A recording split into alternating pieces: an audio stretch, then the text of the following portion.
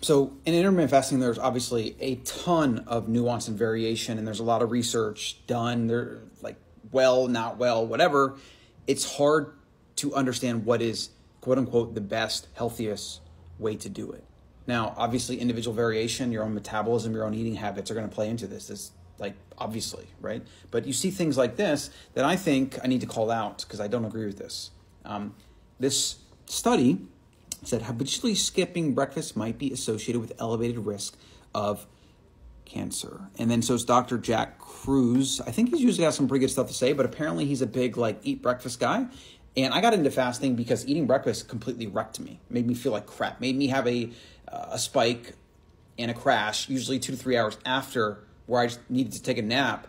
And then when I stumbled upon intermittent fasting, and I was like, oh, well, maybe breakfast right in the morning isn't the most important meal of the day. And so I started pushing it back, and lo and behold, I felt better, right?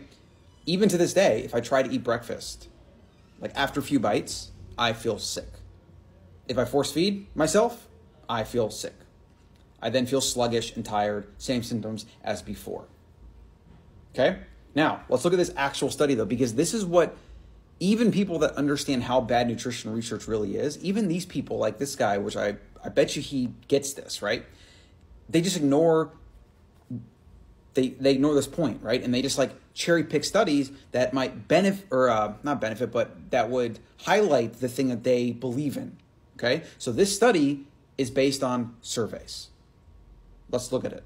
The study was based on a Kaluuyan community, which I think maybe that's in Hawaii, which includes many employees in a coal mining industry in Tangshan. Oh, it's in China.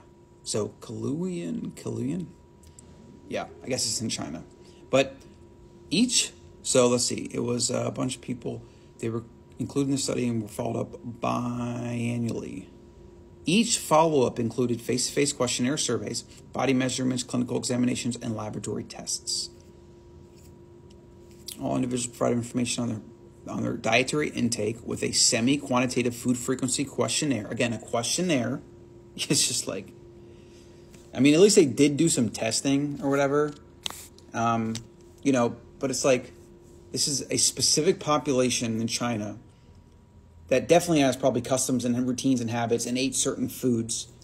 And they're trying to create a correlation to those that ate breakfast and whether they're going to have a higher risk of certain cancers. It's like, well, are you counting for those that smoke, that don't smoke, those that exercise, that don't exercise? Like, there's so many freaking variables. And that's why I despise questionnaire studies, because they don't tell you anything. They can maybe suggest something that you should consider, like maybe eating breakfast for some people, if their body responds well to it, could be worth trying. And maybe you could fast more later in the day. Personally, like I said at the beginning of this video, that doesn't work for me. And force feeding myself and feeling like shit makes no sense. Literally 0 sense. Okay?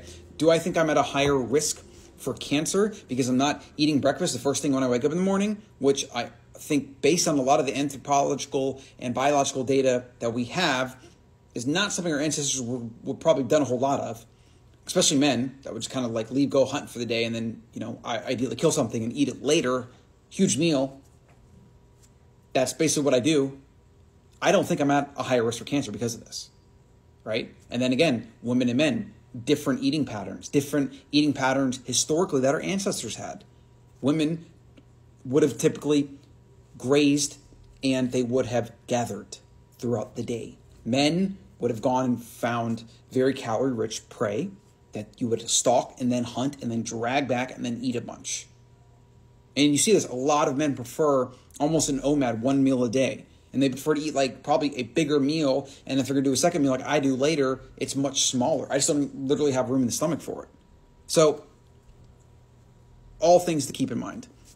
The simple way, just to close this thought out, the simple way to see a study like this and to think about it objectively is to go find the summary or the abstract, find the methods used, and read through their methods.